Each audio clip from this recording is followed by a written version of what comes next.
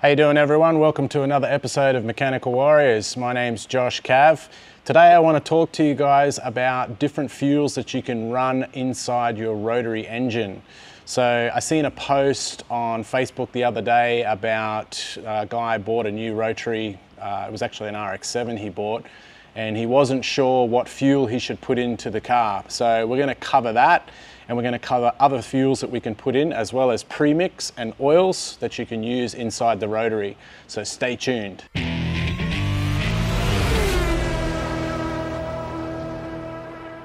Okay guys, so the first thing I want to cover is the standard type of fuel to run inside your rotary engine. Now, because rotary engines do either run a turbo setup or even the NAs run a really high compression rotor, and because of that we have to run a higher octane fuel than your normal standard fuel, which I think is around 95 octane level. Now, a lot of people think that the octane level is how explosive the fuel is or how potent the fuel is, and this is not true. The octane level actually stands for how resistant the fuel is to pre-detonation. So 98 is our highest or our premium fuel that we have here in Australia on pump. It's pretty much at every service station. And this can be used for boost levels anywhere between 12 to 16 pounds of boost. If you're going to exceed them boost levels, especially in rotary engines, I would not recommend using 98. You need to jump up your octane level in order to combat the extra pressure that you're pushing into the motor. So our next jump in fuel would be Avgas. Now, Avgas octane rating sits at around 100. The only problem with Avgas is it's a little bit harder to get because it is aeroplane fuel.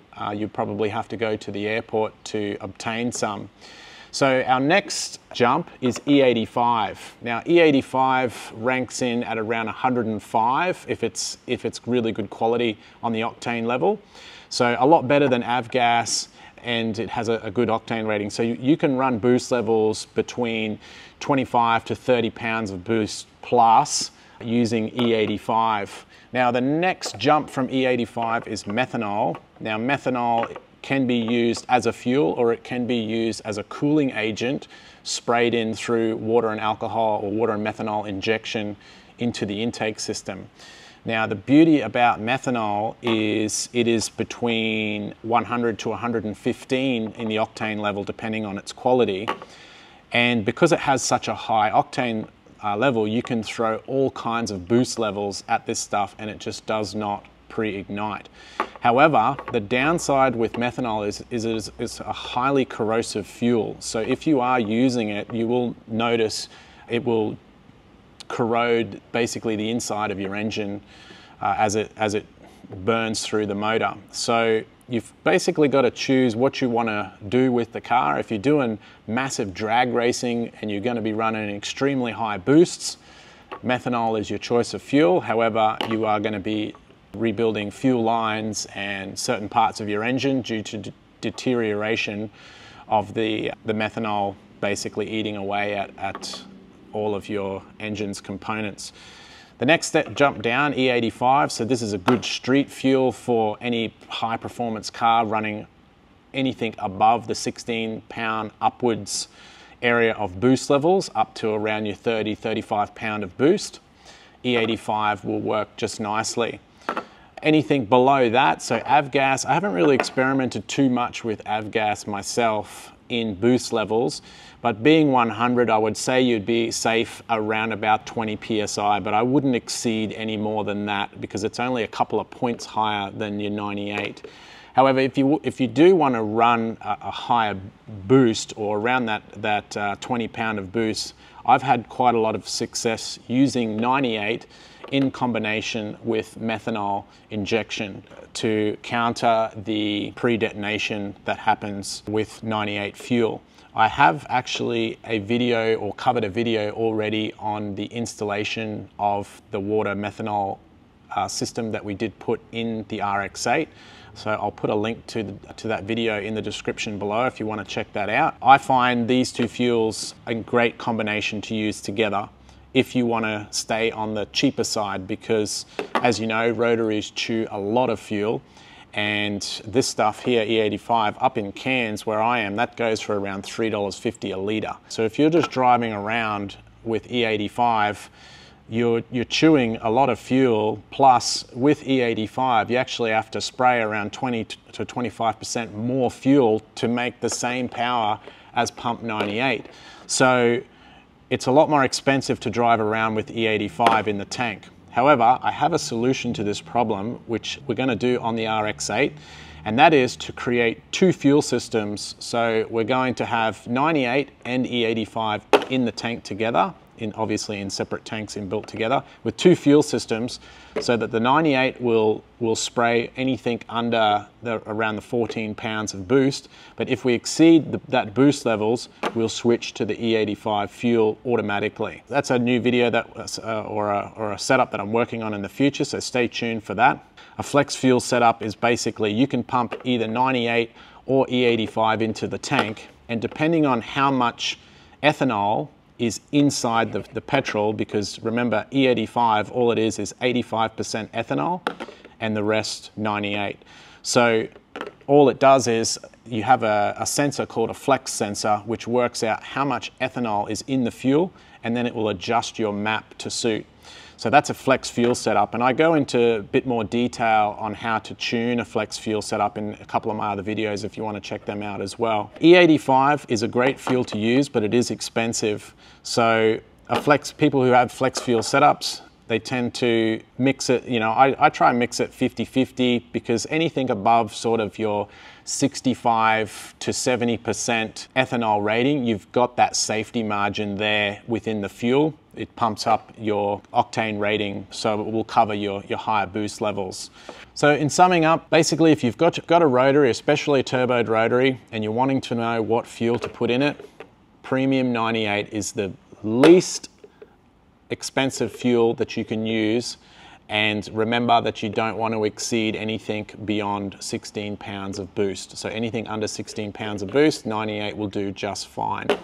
So anything higher, you need to experiment with other fuels, and of course you'll need to tune your engine to suit if you're going down that road. So the next thing I want to talk about is lubrication. So obviously with a rotary has apex seals, which I'm not going to get too much in details, but they basically sit at the apex of the triangle rotor. Each apex has a seal, which they call the apex seal. Because we have metal on metal rubbing, we need to have some form of lubrication to stop that metal from destroying itself. How Mazda do it from factory is they actually pump the engine oil from the sump up through two little lines and inject it into the top of the rotor housings. I'll put a little picture on how that works up on the screen. But basically, so it's burning its own oil, which obviously solves the problem of lubricating the apex seals, but it creates a bunch of other problems. First of all, engine oil is not designed to be burned, and one of the byproducts of burning oil is carbon. And carbon is a rotary's biggest enemy. It can go through the housing and cause scoring and scratches and drop your compression and cause all sorts of problems. So what can we do to combat that? There's a few things that you can do. If you still want to run your oil metering pump in the rotary engine, you can. You can basically buy a kit, which I'll leave a description of that as well, for one on eBay or somewhere like that, for an oil metering bypass kit, they're called. Basically what it does is it puts a small tank inside the engine bay. You can put your own oil in there and it will pump that oil into the rotor housings rather than your engine oil. There's two benefits to that. One, you can run an oil that's designed to be burned, like a two-stroke oil or something along them lines. And two, instead of using a mineral-based oil, which is what they burn inside the rotary engine, because a mineral-based oil has a lower carbon byproduct of burning it. So, but it's quite expensive. So when you do that, you can run something like this HPR 30 W60 in your oil, which is a lot cheaper to run inside the engine, because remember, you're not burning it inside the combustion chamber. So another option you can run is castor oil, which is something that I recommend running in your rotary. Now, if you don't want to use the oil metering pump, and I recommend getting rid of the oil metering pump, it's probably one of the first modifications you should do if you own a rotary setup. They are prone to fail, and they fail through a number of different ways, but one of the common problems is the little hoses that go to the injectors on top of the housings can crack and break, and as soon as that happens, you're no longer getting oil lubricating your apex seals, and basically it's kiss goodbye to your rotary engine. The most safest method for lubricating the apex seals is pre-mixing your fuel with oil. Now, I recommend using castor oil. A lot of people have said castor oil is no good because it doesn't stay suspended in the fuel, but I have done an experiment on that proving that it's wrong. It actually does stay suspended in the fuel, and it's a great lubrication system. There is one byproduct to, it's a type of, well, it is a rice bean oil, and it does leave a very sticky residue if there is too much in the mix. So you do have to be careful to mix it right. I mix mine at 120:1, and some people say that's a little bit too lean, but I find it works perfectly. I've had boroscopes inside my rotor housings. There's no scoring or scratching or any buildup of residue that I can see on the rotors so far. So guys, in summing up, we've covered lubrication in the engine as well as inside the combustion chamber for our apex seals. We've covered which types of fuels can be used inside the rotary engine and what boost levels that we can achieve using them fuels. And we've also covered some of the byproducts and the problems that the different fuels present, as well as the different oils present inside the engine. So there you have it, guys. Go through all that information, work out what it is you want to do with the engine, whether it's street racing or just an everyday driver or drag racing, whatever it is. Pick what you're going to do and then select your fuel type and fuel system setup and lubrication system to suit. However, even if you are driving as an everyday driver, I would always recommend get rid of the oil metering pump and pre-mix your fuel, because it is the most safest method of lubrication for a rotary engine. Thanks for watching, everyone. We'll see you in the next one.